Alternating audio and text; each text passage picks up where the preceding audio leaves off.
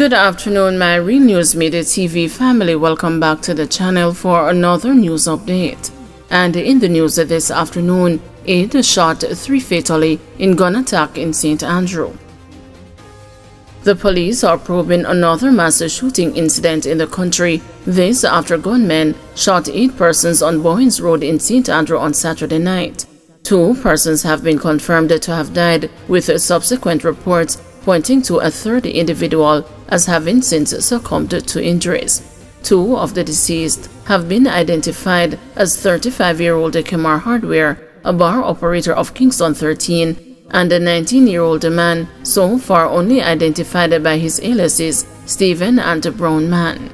Reports are that about 11:40 p.m., the now deceased persons were among a group of people standing along the roadway when armed men approached on foot and opened gunfire before fleeing the scene.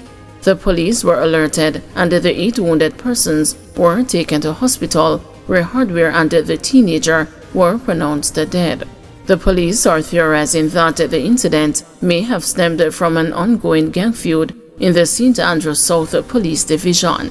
Investigations are ongoing into the development. The incident follows last month's mass shooting on Heroes Day, in which 5 men were killed and 2 others injured during a football match in Pleasant Heights, formerly Warwick Hills in Rockfort, East Kingston.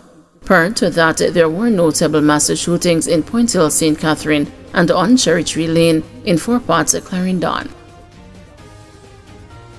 Man gunned down in Spanish Town. The Spanish Town police in St. Catherine are yet to establish a motive for the killing of a man along Young Street early Saturday morning.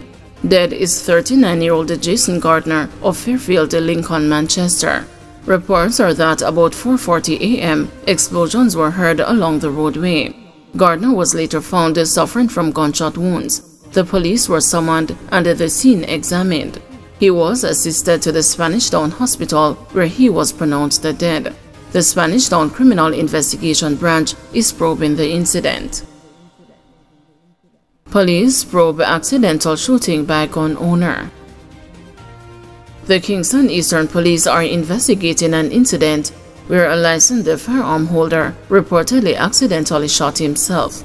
It is reported that around 1 p.m. on Saturday, the 55-year-old gun owner was seated in his vehicle when his firearm went off, hitting him in the leg.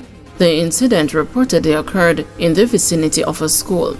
The injured man then reportedly drove himself to the University Hospital of the West Indies for treatment. The matter was reported to the police. The weapon was seized and an investigation launched. Police constable succumbs to injuries from St. Anne crash. A police constable has succumbed to injuries he sustained in a motor vehicle crash in Discovery Bay, St. Anne. Dead is Constable Ramon Sterling, who was attached to the Montego Hills Police Station in St. James. It is not clear what caused the crash, but reports reaching the news are that the vehicle that Sterling was driving overturned and he had to be removed from the wreckage by firefighters who arrived on the scene. Sterling was rushed to the St. Anne's Bay Hospital, where he died whilst undergoing treatment. St. James, a farmer implicated in murder investigation. A St. James farmer has been named as a suspect in the 2022 shooting death of a man in his community. He is 26-year-old Terry Atkinson of Sandy Lane, Germantown in the parish. Atkinson is charged with murder, shooting with intent, and illegal possession of firearm. The deceased has been identified as 26-year-old Gary Morgan of the same community. Reports are that on Sunday, September 4, 2022, about 1:45 p.m., a witness was at a cook shop when Atkinson was observed along with 8 other men, all armed with handguns, on the premises of Morgan. It is reported that the men opened gunfire at the witness, which caused the individual to flee for safety, and while fleeing, loud explosions were heard coming from the direction of Morgan's premises. When the shooting subsided, Morgan was found suffering from gunshot wounds and was assisted to the hospital, where he later succumbed. On Wednesday, October 30, 2024, a statement was recorded from the witness implicating Atkinson. The police said Atkinson was apprehended and is subsequently charged after an interview in the presence of his attorney on Friday, November 1, 2024. His court date is being finalized. Man arrested, firearm seized in Olympic Gardens. The police seized a firearm and 60 rounds of ammunition during a targeted operation on Balcom Drive, Olympic Gardens, St. Andrew on Saturday. One man was arrested in connection with the seizure. He has been identified as 26-year-old DeAndre Williams, otherwise called Kadeem, a barber of the community. Williams is charged with the possession of a prohibited weapon and the possession of unauthorized ammunition. Reports are that about 12:30 p.m., a team of officers conducted a raid in the area when the firearm and ammunition were seized. Williams' court date is being finalized. Mocha boasts the cyber forensic capabilities to combat digital criminals. The major organized and anti-corruption agency is intensifying its efforts to tackle cybercrime, acknowledging the evolving sophistication of modern-day criminals. MOCA's Director General, Colonel Desmond Edwards, underscored the agency's focus on building cyber forensic capabilities at a public lecture on cybersecurity and cybercrime at the Mona School of Business and Management in St. Andrew on Wednesday. It was held under the theme Tackling Cybercrime Through Strategic Partnership and was staged in collaboration with MOCA and MSBM.